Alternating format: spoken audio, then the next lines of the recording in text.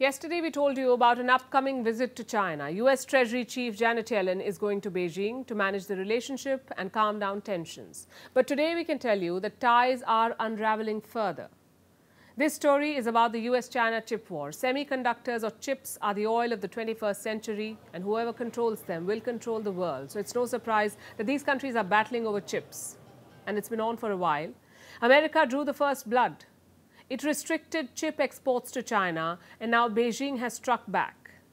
Today, China imposed curbs on some raw materials. We're talking about the likes of gallium and germanium. These are two rare elements. They're essential in manufacturing semiconductors, and China is curbing their export. So going forward, exporters will have to take special permission from the state to ship them out. What I want to say is that China has always been committed to maintaining the security and stability of the global production and supply chain, and has always implemented fair, reasonable and non-discriminatory export control measures, and it does not target any specific country. That was the Chinese Foreign Ministry. They say the ban is not to target a particular country, but no one's buying that. The target of this ban is quite clear, as is China's strategy. You see, gallium and germanium are crucial raw materials. They're used in everything from chips to solar panels, and they're on Europe's list of critical raw materials, meaning they're essential for Europe's economy. And China is the world's largest producer of gallium. It is also a leading germanium producer. And now Beijing is pulling the strings. What does this mean for the chip industry? And this is a truly global industry, because remember, chips are not produced in any one country. This is a truly global supply chain designed in the US, manufactured in East Asia and assembled in China. The machines come from the Netherlands. So US, Europe, Asia and China, everyone gets a slice of the action. This also makes it a chaotic supply chain. Last week, the Netherlands restricted exports of some semiconductor equipment. It angered China. This week, China has curbed exports. And now the West is worried. Basically, everyone is relying on everyone else, and the constant curbs are not helping anyone. So where does this leave the chip industry? I come back to the question. Until now, Washington has been leading this race. It is the chip design hub, and that gives America an edge.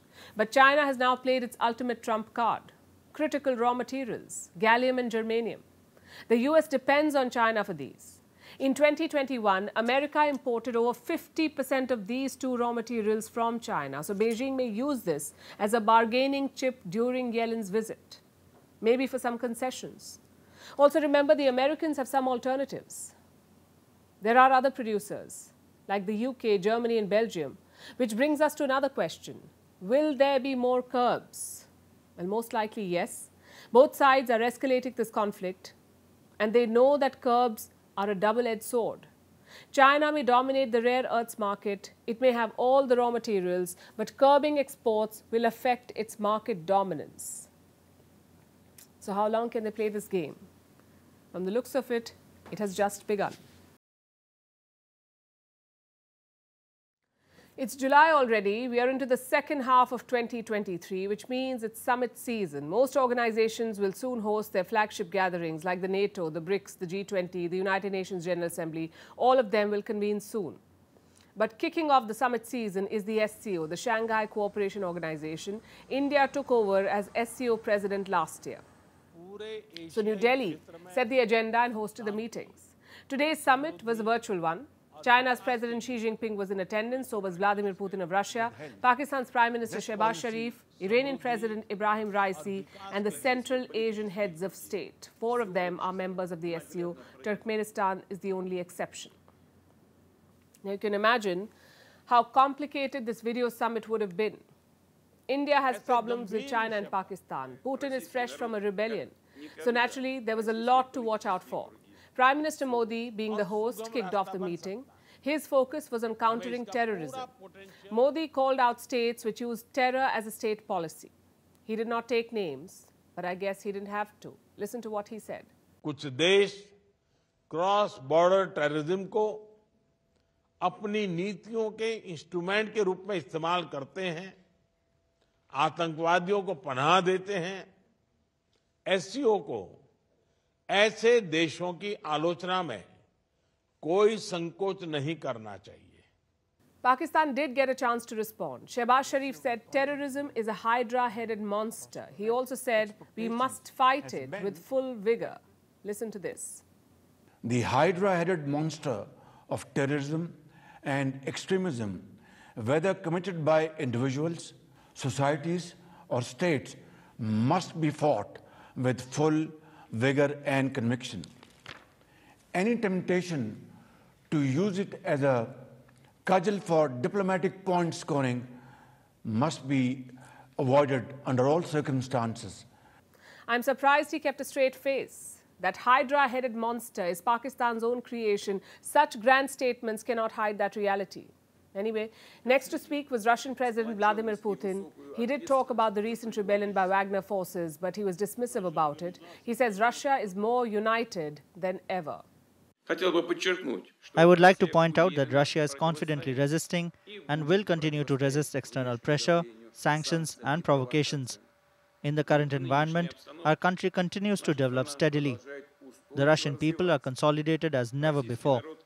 Russian political circles and the whole of society clearly demonstrated their unity and elevated sense of responsibility for the fate of the fatherland. That's an assurance from Putin. He basically wanted to say, I'm still in charge. China's President Xi Jinping also got his chance. He had a lot to say about the Belt and Road's 10-year anniversary. He also asked SCO members to chart independent foreign policies. In other words, don't pick the West. That's what China was trying to say. Beyond the statements, the SCO also got some work done. Iran was welcomed as the 9th member. Belarus was given the invitation to join next year. So the SCO is expanding further west. The leaders also signed the New Delhi Declaration. It's basically a joint statement. What does it say? 3 major things. 1, the SCO is not directed against other countries. There is scope for cooperation. 2, the SCO will avoid ideological or bloc-based approach to problems. And 3, the SCO will never militarize the outer space. But one problem still remains: dueling priorities. There is no consensus on what each member wants from the SCO, or for that matter, what the SCO is. You see, Beijing wants to create a Chinese club. It wants to use the SCO to dominate and control Eurasia, like a fast track for Xi's Belt and Road initiative. But Russia wants status quo. It is using the SCO to keep Central Asia balanced. It doesn't want China to take over its backyard. Hence the campaign to give India membership, and next year Belarus. All of this means a good deal for Central Asia. Their location is a geographic boon. It can connect West Asia and Europe to Asia.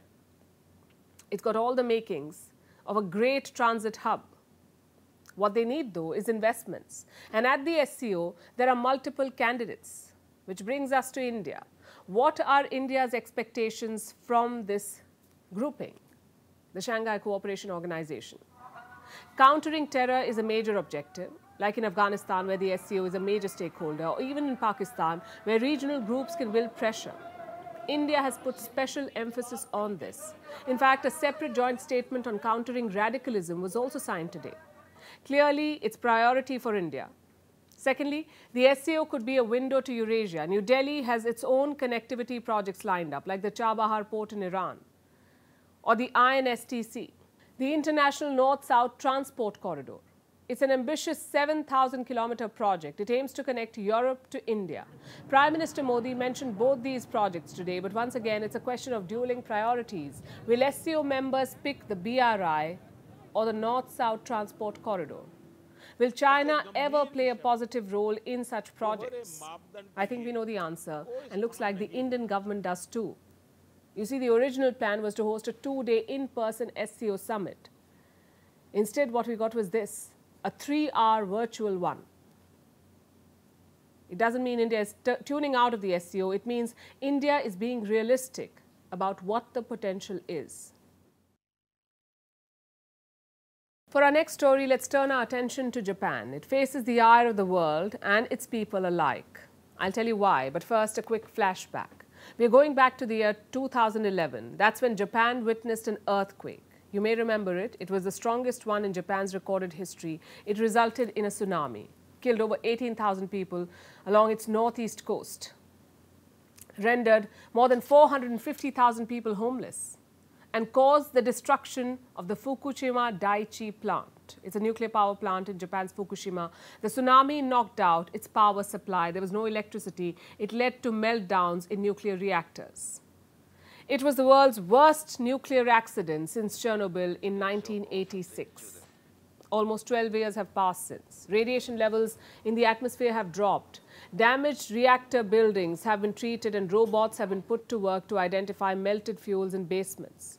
But Japan is still battling the disaster's legacy. I'm talking about water. 1.3 million tons of it. Enough to fill 500 Olympic-sized pools. It was used to cool down the damaged reactors. Now it has accumulated in the plant. It fills 1,000 tanks in the complex. And space is running out.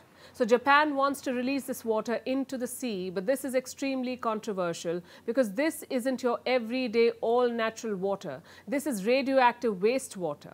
It has been treated, sure, but it still contains tritium. That's a radioactive material. It's difficult to separate from water, but Japan wants to release it regardless. Gradually dump it into the sea over the span of a few decades. And to the world, this is concerning. The island nation says this water is safe, but many strongly disagree, especially China. China has called for the suspension of this plan. Japan has repeatedly tried to change China's mind about it, to explain its stance to Beijing, but China, being China, has ignored the offers for a conversation.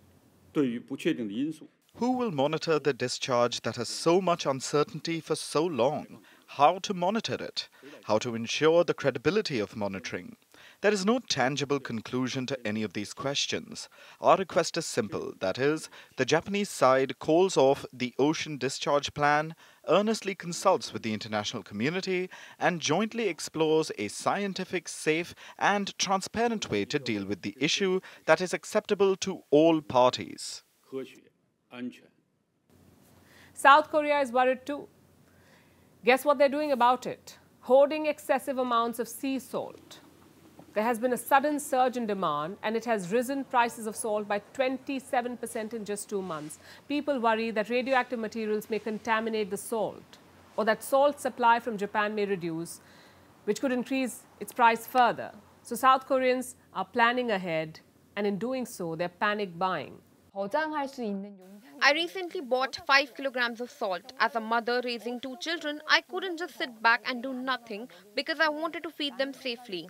Once you throw this into the ocean, it becomes irreversible. If problems arise later on, it will be a belated regret. And this anger extends to the Pacific Islands. They're still dealing with the legacy of nuclear weapons testing. This was done by the US, the UK and France in the 1940s. So the Pacific Islands fear additional water contamination and they oppose Japan's plan too. Throwing radioactive water waste in the Pacific Ocean will harm not only the fishes in the ocean, but as well as the people who will be exposed to the radioactive material. And this means that our exposure to radioactive oceans will be continuous and will be passed on to the next generation of young people who will be relying on the oceans for their livelihood. But more than a dampened relationship with neighboring countries, Japan is facing fierce anger within its boundaries. The local fishing communities say the plan will destroy their livelihoods. It's something they've had to rebuild over a decade. They believe consumers will shun their catch, prices will skyrocket, and fishers will go hungry. Those who say nuclear contaminated water is safe, none of them actually work in the fishery business or know what is going on. Those of us in the aquaculture industry all think it's unsafe.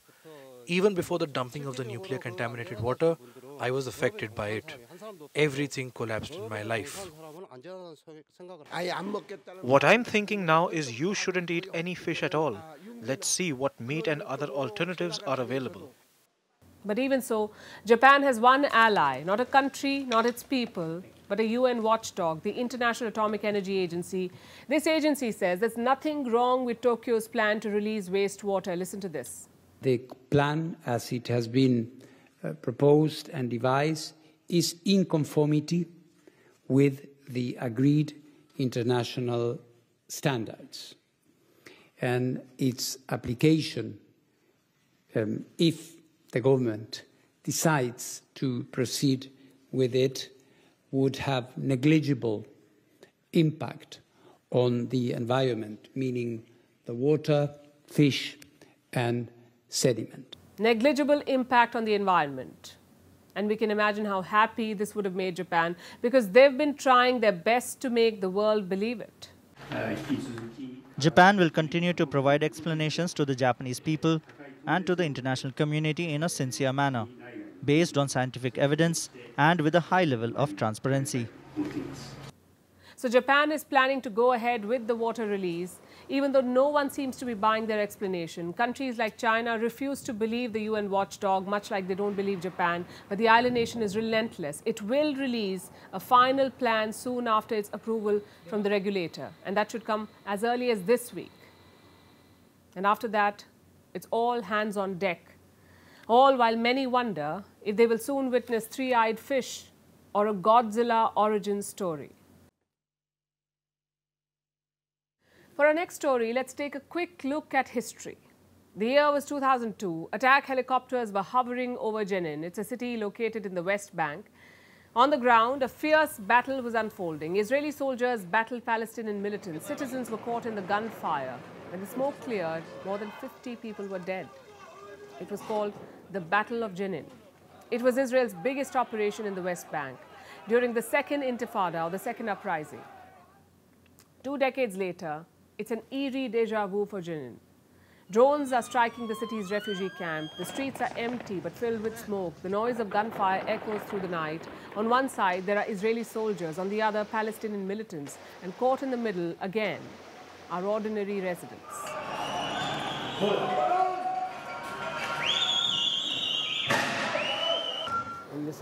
There were strikes and bombs. It was like World War III, not even like the First World War, a Third World War. They are attacking unarmed people. They are using planes and rockets. I came yesterday evening to take my sister to my home, but we were stuck. The military vehicles and bulldozers entered the area. This is a criminal enemy. 10 people have been killed, hundreds are injured, many are fleeing the camps. The residents of Jenin are calling it a black day, an attack by the so-called occupation. Israel, on the other hand, defends this as a military operation. It says the Jenin camp was a hub of terrorists. There's a direct line between Islamic Jihad activity and Iran, funding capabilities, etc., etc. Talking about how long this will last, it could take hours, and it could also take days. We're not here to conquer or hold the ground. When it's finished, we'll be out of there. The operation started on Monday morning. This was when Israel hit an apartment in this refugee camp. Then came the troops. The IDF, or the Israeli forces, even released a few pictures of the raid, including this one of an underground shaft. They say it was used to store explosive devices. Israel has long maintained that this refugee camp was a hub of militant groups, the likes of Hamas, Palestinian Islamic Jihad, and the Al-Aqsa Martyrs Brigade. The IDF launched a comprehensive action against terrorist strongholds in Jenin. In recent months, Jenin has become a safe haven for terrorists. From that safe haven, terrorists perpetrated savage attacks, murdering Israeli civilians.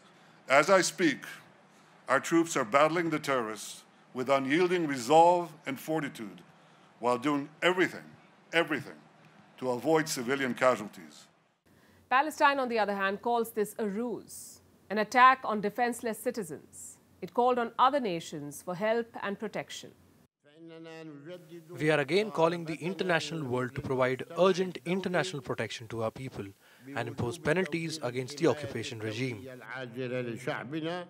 The Arab world has responded to this cry. Jordan, for one, slammed the Israeli aggression. So did Egypt, Turkey and Iran.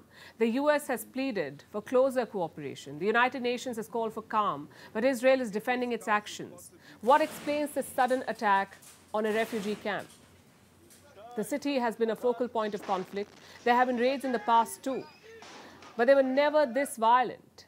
So many are calling it a distraction tactic. They say it's Prime Minister Netanyahu's way to make the world forget about protests at home. You see, Israel has been protesting over judicial reforms that he wants to bring in. And these are the biggest protests that the Jewish state has seen ever. These protests have entered their 26th week, but Israelis are not backing down. So are the Jenin raids just a distraction tactic? Prime Minister Netanyahu has been accused of this before, though, of using violence as a distraction. But where does this lead to? Are Israel and Palestine on the brink of another war? And this too has happened in the past multiple times, mostly in Gaza. But now it's playing out in Jenin. The city is part of the West Bank. It is controlled by the Palestinian Authority, or PA. They have administrative and security controls over this region. But it looks like the PA has lost control of the Jenin camp and of the situation. There's large-scale violence. It could lead to more conflicts, more militant groups, or more calls for a two-state solution. It's hard to say how this will end. Israel says the operation is almost over. It's only when the dust settles that the world will see the real impact of this raid. Tolerance and patience. They're great virtues to have, but they're not virtues to be exploited. Someone should tell that to the West, especially to the US, Canada and the UK, because the Khalistanis have struck again. Their target, the Indian consulate in San Francisco. This video shows the building on fire. The local fire brigade was deployed to bring it under control. Thankfully, there was no major damage. All the diplomats are also safe. The US State Department has condemned the arson. Their spokesperson says violence against diplomats or their facilities is a criminal offense.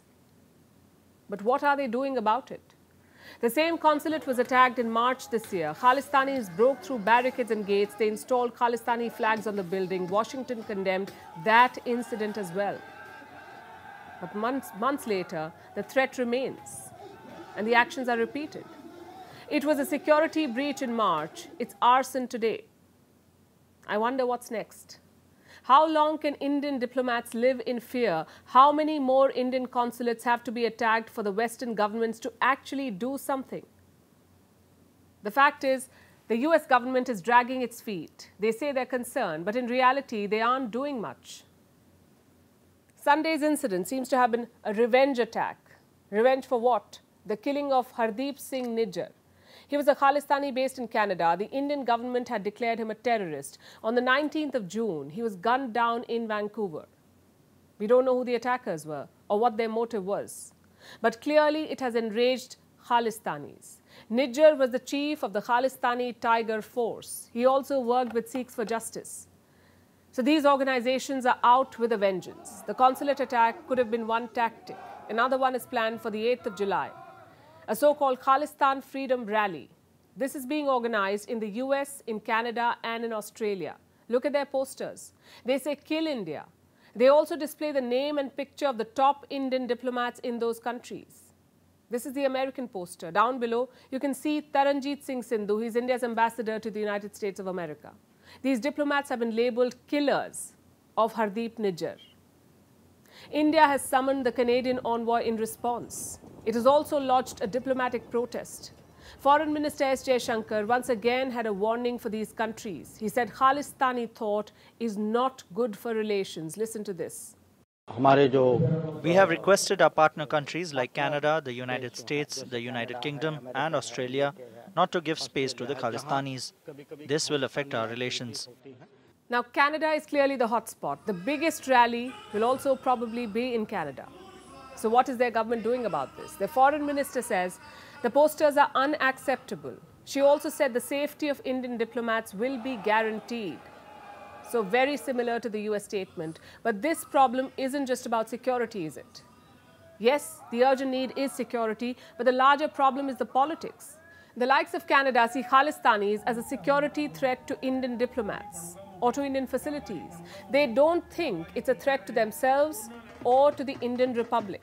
And that's the problem here. You know how Pakistan kept talking about good terrorists? Well, this is no different. Canada's government thinks Khalistanis are a vote bank, hence the reluctance to crack down. India has handled this issue with patience and tolerance so far, but how much longer? Indians living abroad are now feeling unsafe. Indian diplomats are being called killers. So New Delhi must draw the red line somewhere because other governments have. The US invaded other countries to capture wanted terrorists. In the process, they killed thousands of innocents. Why not show the same urgency against terrorists targeting India? Well, because of politics. This problem will not disappear just by beefing up security or giving more bodyguards to Indian diplomats. That should be done, yes, but that alone is not enough. You need to target the root of Khalistani separatism and terrorism. You need a broad crackdown to choke this movement, their funding, their groups. But knowing the West, it's not happening soon. And now it's time for Vantage shots, images that tell the story. Peru's most active volcano, Ubinas, has reported heavy activity. It shook the region and sent a column of toxic gas into the air. They're set to declare a state of emergency. In Japan, parts of a sea turned an ominous shade of red. This was after a leak at a local beer factory. The supermoon lit up the skies last night. We have images from Latin America where the moon appeared brighter and larger than usual. And finally, what makes the 4th of July significant? It is America's Independence Day. In 1776, the US gained independence from Britain. And speaking of independence, the US shares this day with its colony, the Philippines, which ironically gained freedom from the United States in the year 1946. After 48 years of colonization. We're leaving you with these images. Thanks for watching. We'll see you tomorrow. 48 years of American sovereignty, the men and women of the Philippines received their independence.